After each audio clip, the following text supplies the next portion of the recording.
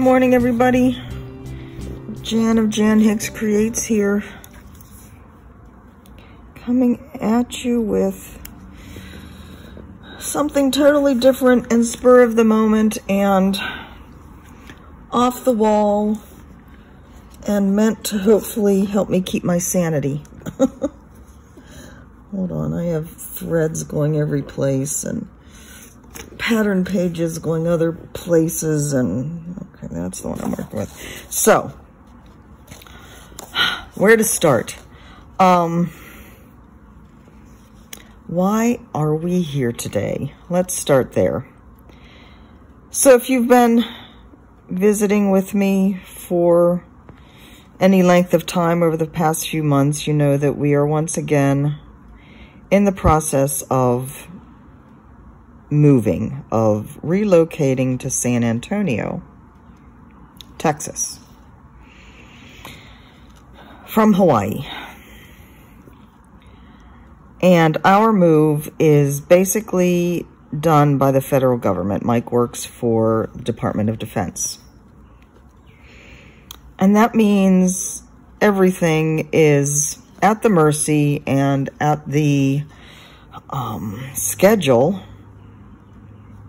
of the federal government, of his agency. So it's a process that takes time, and you go into that knowing that.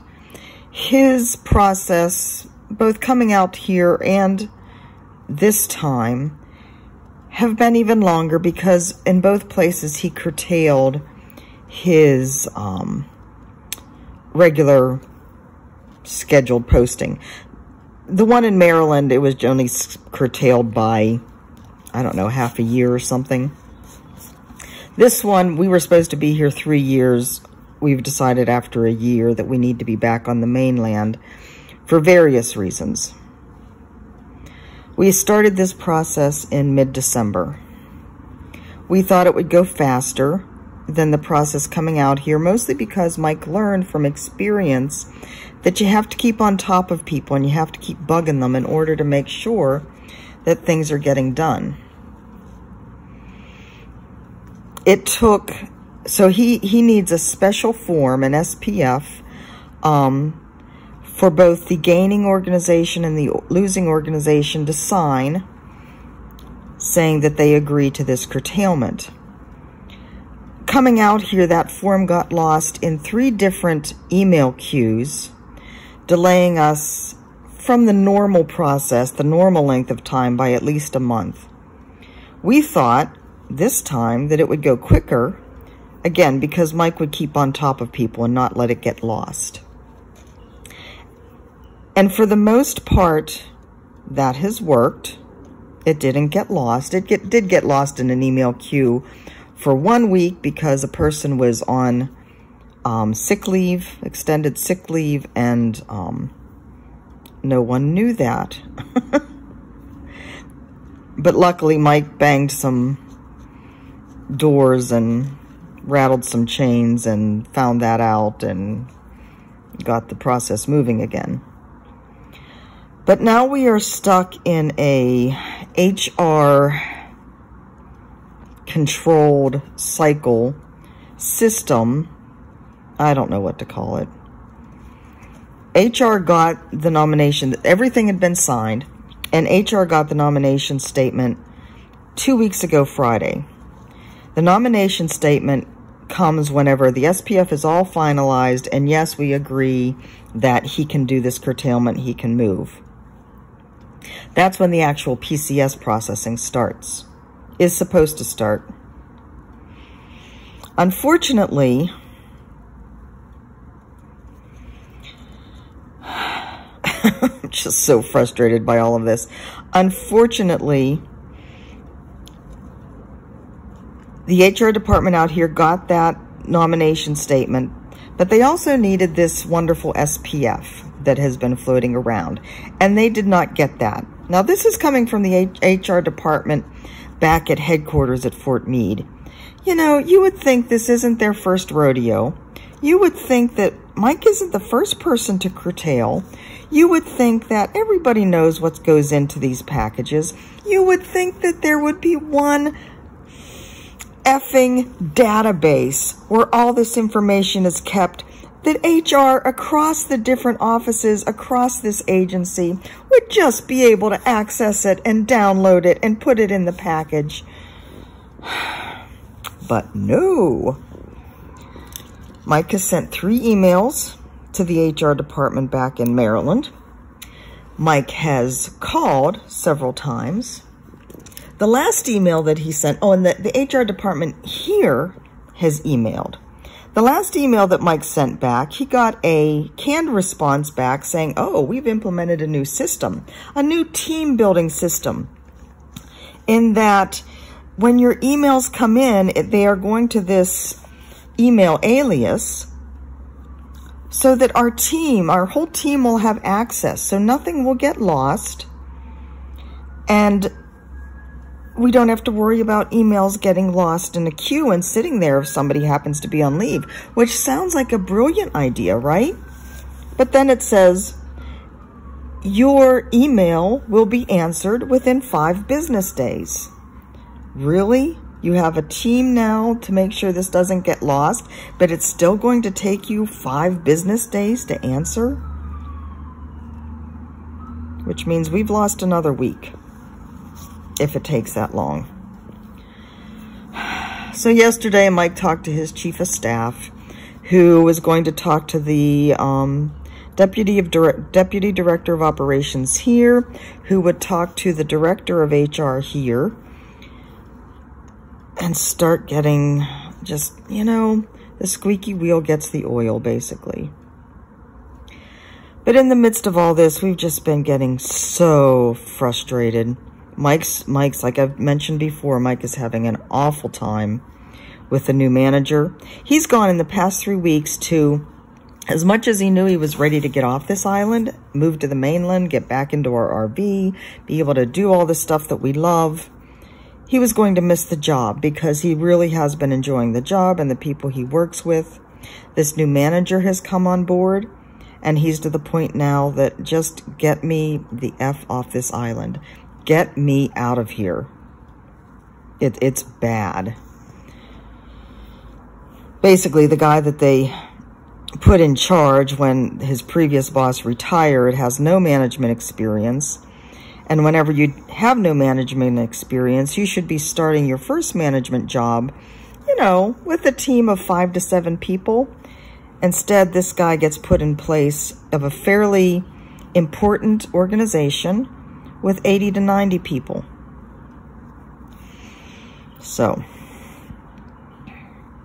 Mike's hoping he can learn. Mike will be sitting down with him on Friday to help give him some clues about how to manage. But anyway, so why am I here? Like I said, I've been in a funk all week. Couldn't do a Floss 2 video on Tuesday because I was in no mood. I could not come and talk to you like everything was okay when all I really want to do is swear up a blue storm and throw things. So, I made a kind of haphazard comment on my Facebook group last night. Maybe I should just, from now until the orders are issued, maybe I should just start a new project every day. Maybe that will make me feel better. And of course, my loving friends, all of you wonderful people that answered, said, yeah, that's a great idea. That'll definitely make you feel better. Well, Murphy's Law says that, you know, you'll get everything all organized and then you'll get the orders. So here I am. Guess what I'm doing? Every day until we get the orders, I will be starting something new. Now, this obviously doesn't look like I just started it, right? That's because I didn't. It is new to me, but it is not newly started. So, this is the Dorthy Allen Sampler. It is a sampler reproduced by R&R Reproductions. You can see 1994, so it is an older one. They do still have this. Dying to Stitch still does carry this if you would like a sweet little sampler. It is stitched on 35 count linen. You can see this is as wide as it's going to be. H is the end here. Okay, so it is just a tiny little thing, stitched in silks. This was actually a kit that R&R Reproductions put together for one of the, from what I understand, if I'm remembering correctly, one of their first classes that they taught. The way I came to have this is from various people. I first got the piece of linen in a gift package of a bunch of pieces of fabric. I got the piece of linen with this started. And the person had told me that this was the Dorthy Allen Sampler, but she no longer had the chart. So I found out that it was from R&R Reproductions, and I talked to Anne at Dying to Stitch and found out they did still have it in print. So I bought one from them, a copy of the chart. But then a kind viewer had the chart with the rest of the silk that she had not used. There's a lot of silk still left. So she sent me that. So I am able then to finish, because one of my concerns is it was started, of course, in the colors. I didn't know whether I would be able to find the same colors, if the dye lots would have changed, you know, blah, blah, blah. So one of my viewers did send me the silks to finish it. So hopefully I will have enough. It certainly looks like there's plenty left of all of the colors that I shouldn't have a problem. This top band is done in, what is it called? Long-armed cross stitch? Long-armed cross? Yeah, long-armed cross. So it's kind of a puffier elongated cross stitch where you kind of go, so the first leg, and this particular version, some of them are done, like there's separators for the other lines of the alphabet of long arm cross as well, and they are done over 2 of the linen threads. This one is actually done over 3 vertical threads, so 2 across and 3 up. So the first leg is this one here, the left leaning one, so it goes from the bottom left, or I'm sorry, the bottom right up to the top left, over 3, then you come straight down 3, and then again over 2, but I'm skipping actually 4 here because this is the bottom. You know, if I did just 2, I'd be going in the same hole here, so I skip another 2 and come over here and do that next leg. And yes, I am stitching in hand, sewing method as usual. So, because this is rather haphazard, like just out of the blue last night, I have nothing planned. I decided to start this one. This one, I've had this linen sitting in my stash with all my other linen ever since I got it. And every time I go through my linen looking for a piece for something else, I see this and think, you know, I really need to pull that out and do something with it. I really need to pull that out and do something with it. So I decided this would be a perfect time to pull it out and do something with it because it's already started. I already have the floss and the linen. I don't have to do any planning. So this would be a good one to start with. And like I said, even though it's already started, it is new to me. And because it is so small, there's a chance I might get it done sometime in the near future. I don't know how many, of course, I'm going to be starting. It will at least be a week before he gets his orders. So what happens is, what's supposed to happen is, HR here gets the nomination statement. And then a series of appointments are made for Mike to have a medical checkup, possibly a polygraph. Polygraphs get done every 5 years, and he's still within that 5-year mark. So I don't know whether they'll do the polygraph or not, but there's various appointments like that. He sits down with the PCS officer and goes over everything that's involved with the PCS, money and timing, and they work up the date for when he's going to start his new job. and then everything gets scheduled out, backed up from that. And that will take at least a week. So, say, by some miracle, the HR department here gets that SPF and they can start making the appointments today. It's not going to happen today. Nothing's happening today. Mike leaves at noon for a morale building afternoon with his team, with his office, which means they're going to someplace over on Schofield and having a picnic, basically. So just by some miracle, if things did start, meetings started, or the appointments started happening, maybe tomorrow, maybe next week, it would still be probably all of next week before the orders would get written. And getting the orders all written up is only going to take a day. So I expect I'll be at this for a week, at least. I will not be doing anything on Saturday or Sunday because those aren't work days, so I know that the orders aren't getting written on Saturday or Sunday. So we're going to take those days off from the madness and work on other madness. And I'm only going to work on these like maybe a couple hours on the day I start. I'm not necessarily adding anything to my current queue, because I have enough in my current queue. I actually got out my Santa Fe decor piece the night before last, Tuesday night, because I was so disgusted and I wanted to work on just something that I hadn't in a while that was calling to me. So I worked on that for the evening, and it was pretty much all confetti, so I only got like 100-some stitches done. It was frustrating. Just what I needed. Okay, let me see how I end this, because then there's something else funky on the end of this to bring it out the same length as this line. Okay. So how do I end it though?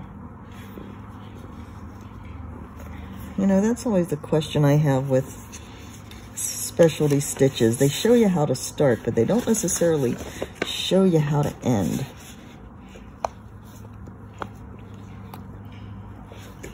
All right, and my conundrum is this next stitch would be the one that goes over here. I'd be going down 2 out from this last stitch, but what I'm supposed to be doing in line with the H is a vertical stitch here. So I think I'm just going to do this,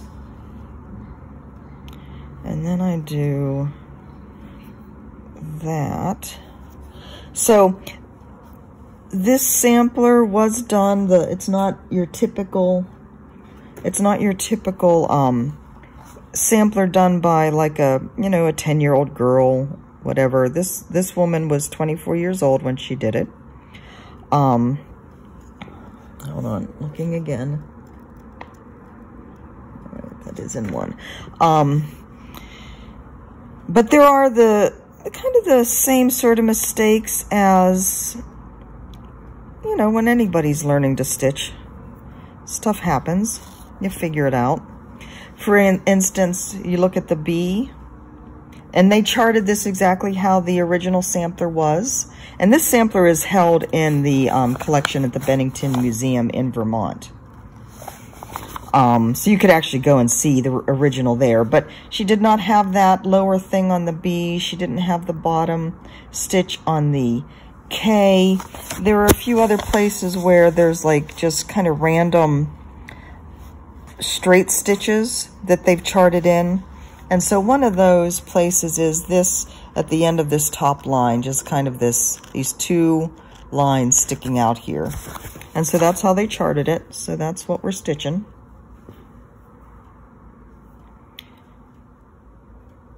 And those lines are over 5. Just straight lines. 1, 2, 3, 4, 5. All right, so that's pretty.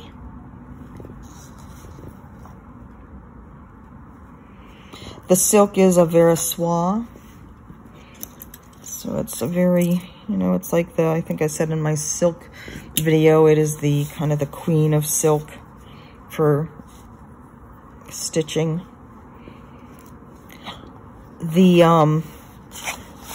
next thing I'm going to work on, she has these, this is called a herringbone stitch, this vertical line here, so I'm going to work on that next. And then I might work this cross stitch down here, kind of get that in place. Like I said, I'm going to work on this a couple hours. This one might stay in my rotation because it would be kind of fun to get this done. Such a sweet little stitch. This is actually finished off with a hem stitch and then just mounted on linen in a frame. I really like that simple look. So anyway, I do not have planned exactly what I'm going to be doing as far as, you know, what all I'm going to work on. But I did go through my stash and pulled out a bunch that kind of caught my eye as possibilities. So the ones that like, oh yeah, who knows how many of these that I will get through. I'm going to each day, I'm not going to get all these ready.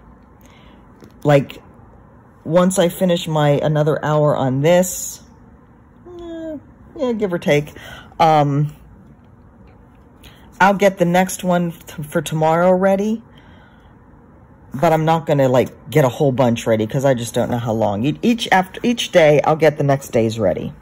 I don't know at any given time which one I'm going to do. I know which ones are higher priority that I'd like to get started, so I'll have those earlier on, and then we'll see. But anyway, I am pretty sure tomorrow I'm going to start this one. This is On the Road to India. I think that's what that says. Sur la route de Inde, something like that. Mahatma Gandhi. This phrase here is what Gandhi said on his Salt March, and it means one step at a time is enough for me. So, you know how I love all things India. I am going to use this silk. This is a filament silk that a dear friend gave to me. I don't know whether she wants me to say, so I'm not going to. I don't have fabric picked for this yet. It calls for, let's see. She did it in Edinburgh. She did it on a 36 count. So, I am probably going to do it over one on something. I'll have to see if this seems to be thicker or thinner than DMC, if over one will work. But anyway, I just have to go through my stash and find fabric for that. But that's the one I plan on starting for tomorrow. So let's see what else I've pulled out. This one seemed very appropriate for what Mike and I are going through. Silver Creek Samplers, Through the Storms. No relationship is all sunshine, but two people can share one umbrella and walk through the storms together. So, this is a definite must start while this is going on because that's like super appropriate. And there's me and Mike under our umbrella. This is another must start. I showed you this guy. I showed this to you guys not too long ago. I saw this just random on the Silver Needle website and just fell in love with what it's showing here. Seasonal sunshine, sun sign. So this is basically the travel of the sun through its different seasons. And so each one of the blocks represents the different seasons. This represents where the sun is in the solstice and how it's, you know, less or more depending on which season, kind of equal in summer and fall. Or maybe it's fall and summer. I don't know. That's definitely winter. So, I love this. excited to start it. This I will be stitching over 1 on probably, well, I have to see what I have in there, but definitely that's going to be an over 1 stitch. This is another one I definitely want to get started. I would love to get this done. This is the one I just got recently, the Arm Keep from Heartstring Samplery. So, yeah, this will probably stay in my rotation as well, so that I can start using it here on my recliner. This will also get packed with me to take with me in the RV in San Antonio, because this will be perfect on my recliner in the RV. Wintertime by Hands On Design. This is such a sweet piece. I love the colors. I love the finishing. This isn't as high up on my list, but it caught my eye, so it came out. Promise of Spring. Hope. Again, I pulled this because this is, yeah, representing where we are right now. Looking forward to the promise of spring in San Antonio. We have hope that it's going to happen soon. I will be stitching this over 1 as well. I want to do this whole series over 1. I don't know if I have the fabric that will work right for it, but we shall see. Again, 28 or 25 count. This one, Begin Row. A journey of 1,000 miles must begin with a single step. Yep, we're ready. We're ready to make that journey. So, this will get started. The motto is stitched on 30 count Confederate gray. We'll see what we have. I'm sure I have a 32 count in there that will work. This one I'm not too sure if I'll start it or not. Another Bent Creek, We Welcome You Kindly. I love the thought of having something like this big. And this one I think was stitched on a 25 count. Yeah, over 2. So that was a fairly good size. But I want to do this big and like mount it on a wreath for on my door in San Antonio. But that's not one of my primary ones. Mini Quaker Stitches. I was supposed to start this as a stitch along with Sue Morelli, I think. Sue, is that right? Yeah, last autumn, I think. We never did. So maybe I'll get it started this week. This should be a quick one, right? Very pretty. And of course, Jeanette Douglas. Love, love, love, love, love. The sample's on a 32 count. I'll probably try and find a 36 count. So pretty. All right, this one is a total whim. I've had this in my stash for ages. This is called A Bell Pull for All Seasons. It's by Nancy Rossi. It's from the Needleworker magazine, autumn of 1997. So pretty. I would love to get this done someday before I die.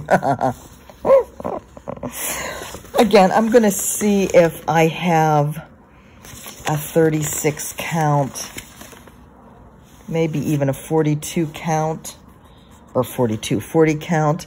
The sample was done on a 32 count, and it's 10 by 31 finished in the bell pull. I'd like to have it a little smaller. So, we'll see. I would love to get that started, though. And it just charted in DNC. Nothing fancy here. Yeah, gorgeous, gorgeous, gorgeous. I will always be a wildflower. This seems appropriate for moving to San Antonio. I hope we get there in time to see the wildflowers blooming, the blue bonnets blooming in the spring. Down in the hill country, right? I am ready. This has little buttons on it. Don't know whether I'll still be able to get the buttons, but that's okay. I can do it without. So this is a Samsara Studios design. Love it. I probably will change the colors. The colors seem a little dull to me. It is charted in Gentle Arts. And the colors just seem kind of, I could brighten them up. In fact, I'm thinking the floss that I just got from Victorian Motto might be perfect for this. We shall see. This one I saw at the attic when I was there visiting. It was stitched. I don't know whether they stitched it over one or stitched it on one of the higher counts, like a 56 count. I will stitch it over one.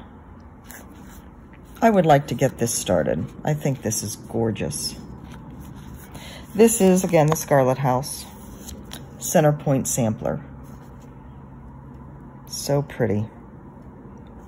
So, in honor of the Southwest, Pueblo Basket Art. This is one that I got off the freebie table at StitchCon last year. This is Moss Creek Designs.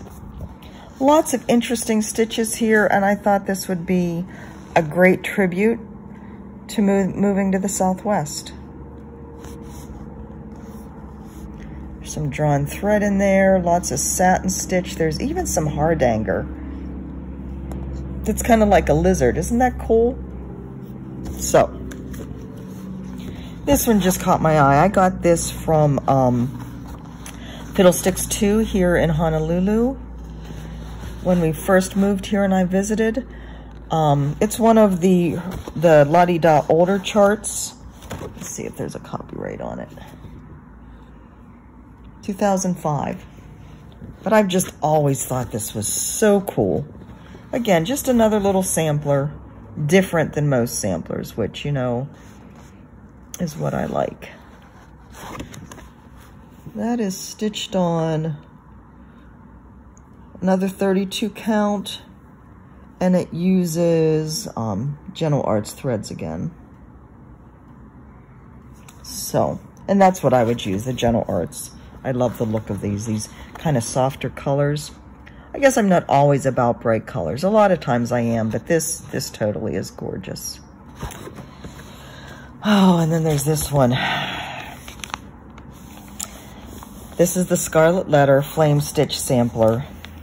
Talk about colors. Oh, look at that. Look at that. And look at that flower band at the bottom. Yeah, this would make me happy to work on this. Like, beyond words happy. Let's see what this is. I think this is charted in, this is from 2001. I think it is charted in both DMC and Avera Soie. I haven't opened it yet, so I don't know what. Oh, sorry, I just bumped you. 35 count linen. So I'll have to see if I have a 36 count that I like having the pale fabric, the lighter fabric. Most of it you don't see the fabric, but up here you certainly do. So I'll have to see if I have a 36 count. But yeah, that one would perk me right up. And last but not least, talk about perking me right up. I showed you this not too long ago. Siam Fusion from Sampler Cove. Absolutely amazing. Amazing.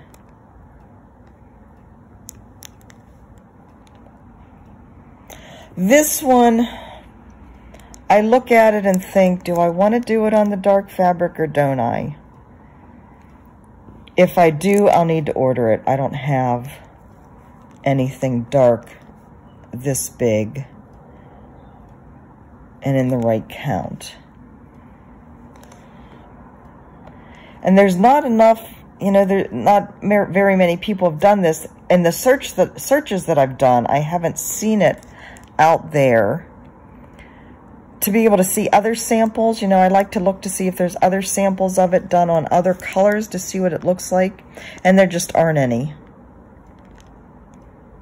I'll go through my stash and see what I have.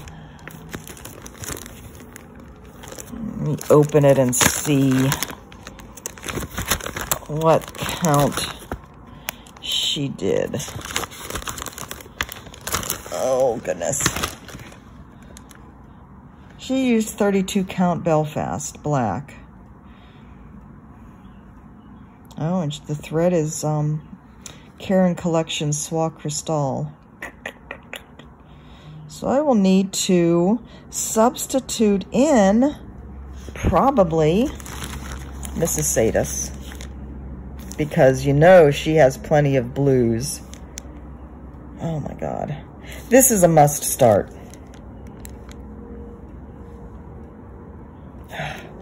All right, guys, so that is the plan, such as it is, for however long. I'm hoping that I don't have time to start all of these. How many do I have? 1, 2, 3, 4, 5, 6, 7, 8, 9, 10, 11, 12, 13, 14, 15, and 16 with the India one. Plus the one today, 17. So that would be another 2.5 weeks. No, I don't want to be delayed that long. I do hope to start a chunk of these though, and I hope you'll come along with me for the ride. So I do plan every day, just like I did with Stitch Mania 2 years ago. Every day I'm going to do a little video. This one's longer because I showed you everything. But every day I'll do a video showing my new start, and we'll chat and just see where we are, talk about what I'm doing, and talk about what I'm going to do for the next day. So I hope you'll join me in the craziness. Wish me luck, whatever that may mean. Yeah, and we'll just see what we get started and what we get done, and hopefully it'll help relieve the grumps that I've been feeling for the past few days. Guys, I hope you enjoy this. Yeah, we'll see. I will see you tomorrow. Have a great day, and I'll talk to you soon. Bye-bye.